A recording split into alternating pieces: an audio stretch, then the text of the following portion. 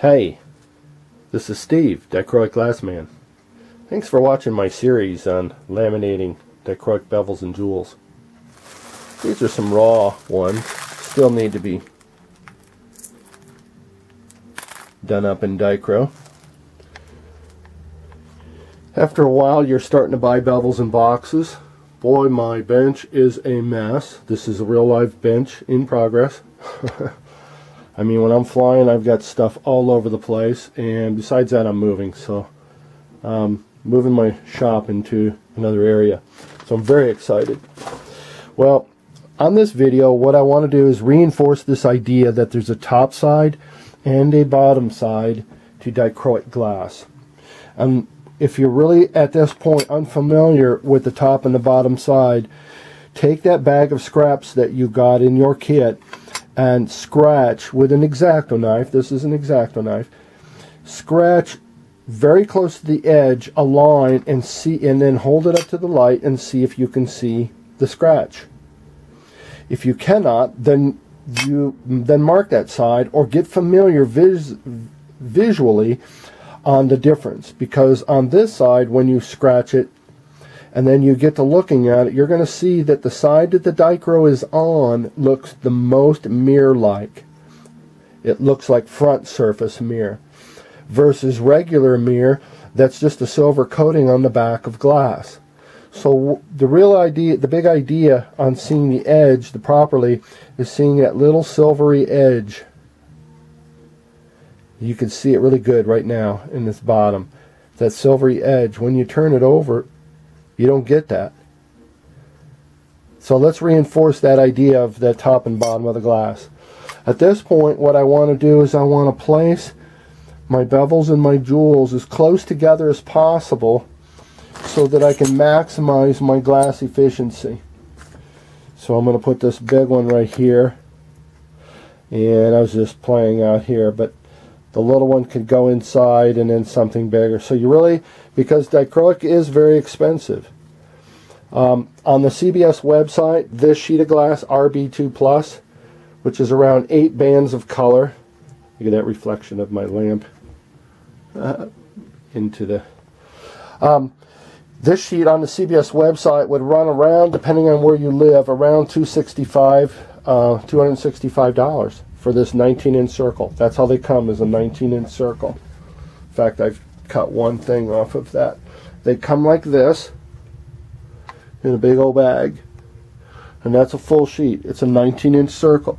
So what you can do is, if you can decide, draw a 19-inch circle on a piece of cardboard, something, trace out a 19-inch circle.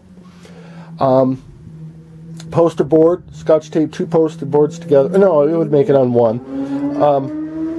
Sorry about that, loud motorcycles. My shop is out here in the back of the house, which is closest to the highway. Do a 19-inch circle and lay some bevels down on what you might have in mind, or with a compass, and plot it out and see how many shapes you can get on this circle. And that's really going to tell you if it's worth it to you or not.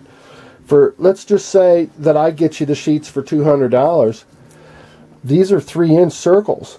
You're going to get a lot of 3-inch circles on this sheet. There's quite a few pieces just right here, and let's see. In the whole idea of how much usage, you can see I've got plenty of room to do a lot more. This would be a pretty expensive bevel in anybody's book. At $2 an inch, these are 3-inch. You figured 9 square inches, because you're going to create a lot of scrap. So that's $18 plus the dichro, or plus the bevel, I'm sorry, is what that one's worth. $18 for me to sell it. $18 plus, let's say the bevel costs $1. That's a $19 bevel. This one's even more. This is 4-inch, so that's $16. Even though it's round and you're cutting off the corners, you're going to create lots of scrap, and you get stuck with it, and you get a big box of it, and that's just the deal. I guess somebody can say the same thing with wood chips, but you try to maximize your efficiency out of this glass because it is so expensive. So lay your pieces out.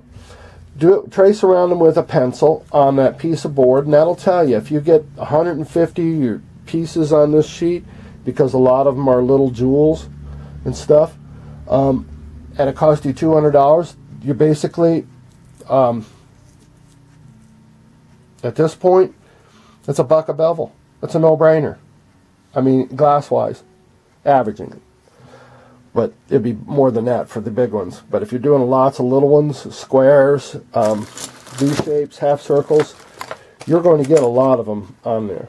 In fact, maybe I should do that I should go ahead and do that too in the future here. Probably talked myself into this. So anyway, you could do that at home if you have a lot of bevels though. So it works both sides. So let me know. As I develop more ideas, I'll definitely do more videos and send them off to you guys. These are going to be gorgeous. I got a project already. Bye.